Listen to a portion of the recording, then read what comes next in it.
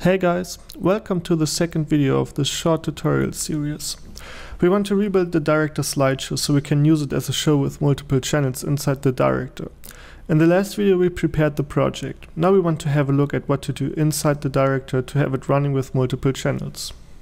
First we need to create a topology that handles multiple channels. Open the topology editor and create a new topology. Give it a name, check local and add 2 ports to it. Now create a new channel, name it and connect the program and preview outputs to the local cluster's channel slots. Now we can start the show. Inside the show we have still only one channel, so we need to create a new one. Open the channel manager and create a new channel. You can rename the 2 channels. Now create a property window for the second channel. Now we can use the timeline to control the channels. Try it out by dragging pages or assets to the foreground and background channels. That's it about how to prepare the Director to use multiple channels. In the next video we will use some tools and tweaks inside Director to run the show more comfortably. See you in the next video. Bye!